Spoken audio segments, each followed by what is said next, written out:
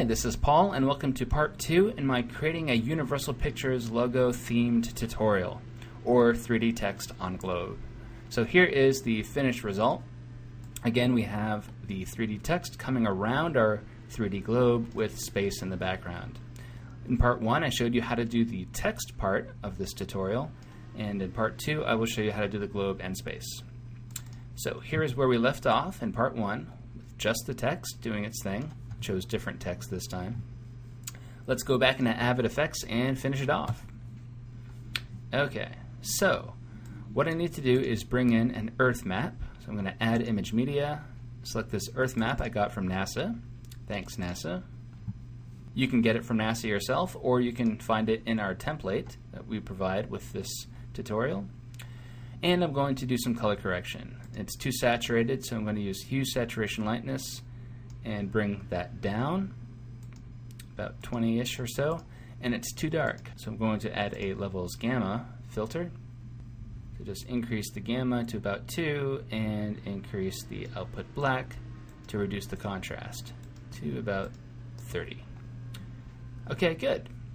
So if I turned the object into a sphere right now, I will get the sphere that I want to match the Universal Pictures logo. Now there are a few other cool globes you saw in the demo movies earlier, and how we made those was we just added different effects to the globe. So once you have this face track here, any filter you add will become spherized. For example, if you want a transparent globe, just add a keys and matte filter like chroma key. If I increase the lightness here, I can get a fully transparent globe, and if I rotate it around, I can actually see through it to all the continents on the other side. So really fun stuff you can play around with there by just adding new filters. One other quick example, we have a clouds generator that you can apply to give clouds to your Earth. Just change the sky type to composite on original, maybe change the scale X so that it's more like atmospheric clouds, and do whatever you want. Maybe make a public service announcement about red clouds. Pollution, it's bad. So let's get rid of it. Yay! Earth is perfectly without atmosphere again. Okay, anyway, so this is the Earth we're going to use for the Universal Pictures.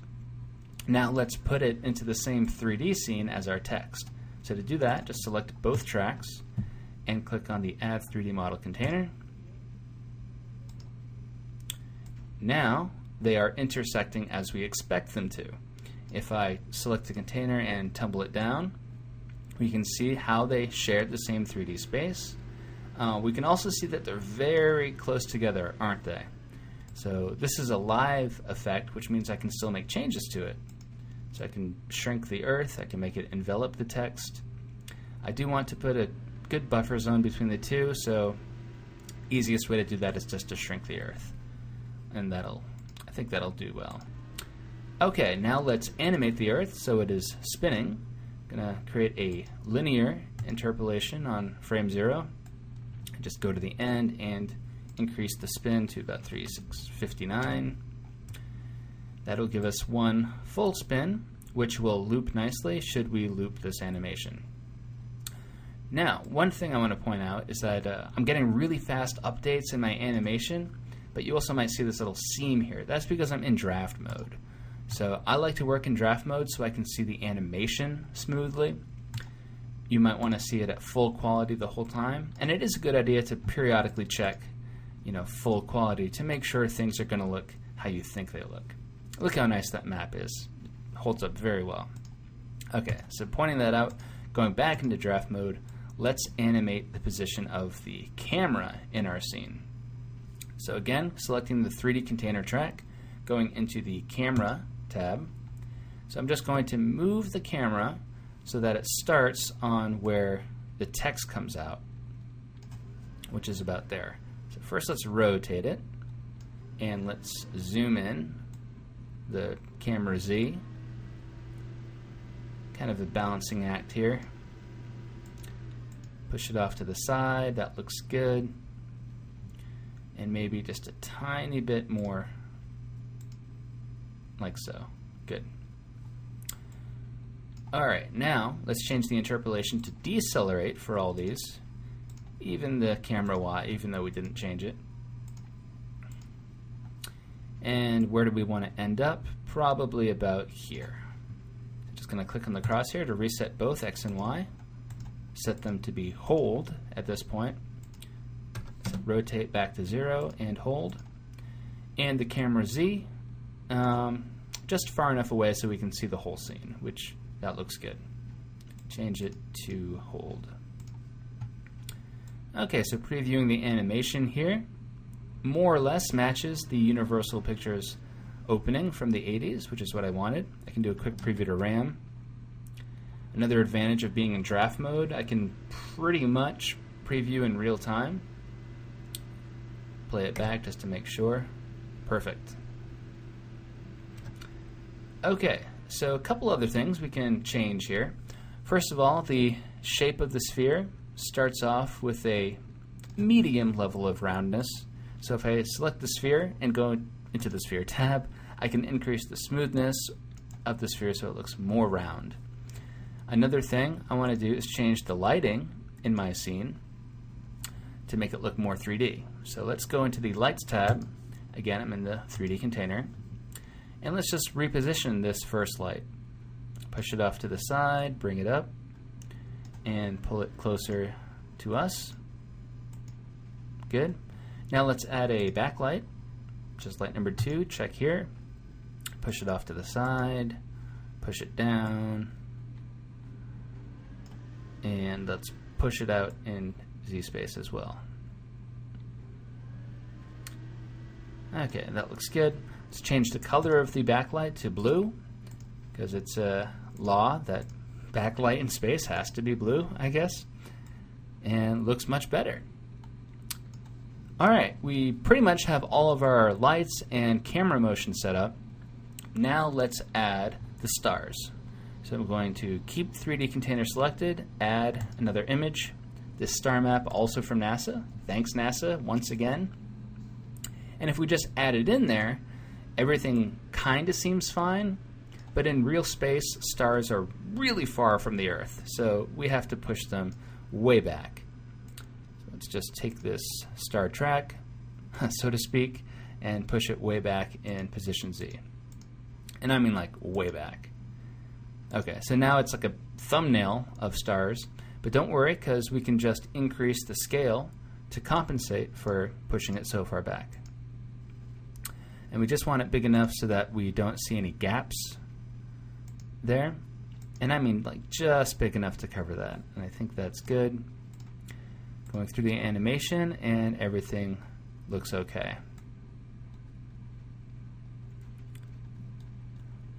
Okay, now we're just going to add some cool finishing touches to this whole thing.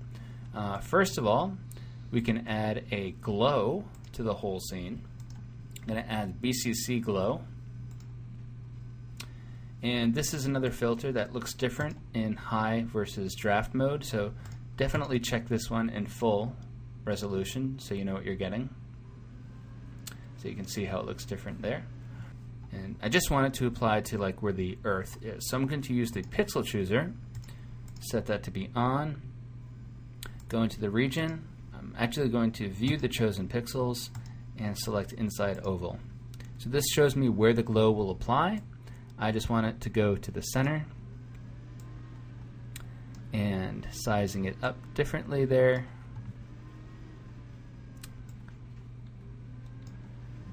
And now let's blend the mask so it has a soft edge.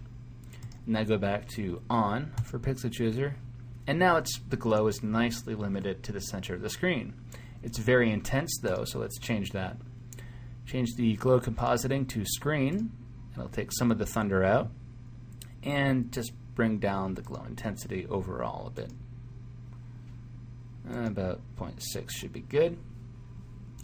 Another cool thing we can do to the globe is to add a bump map.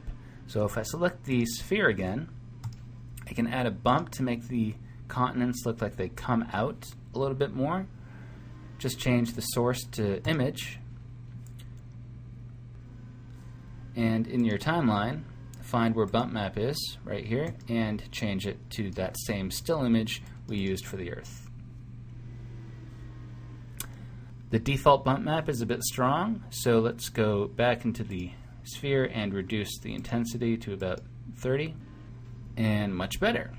Okay, we are just about done here. There's one more thing I want to do, and that is enable shadows between our objects.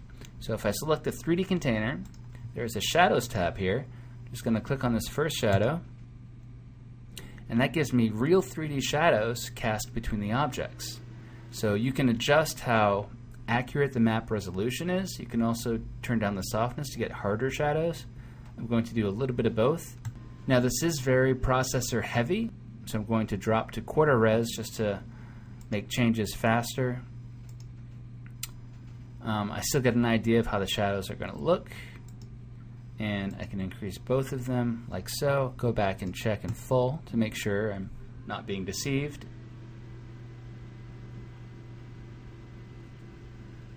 And that looks good. Okay, that is it. So I'm going to apply back to the host, and I have created my own version of the Universal Pictures logo animation. So hopefully you liked what you saw here and want to see more, and you can find more tutorials and templates at our website, and that's at borisfx.com.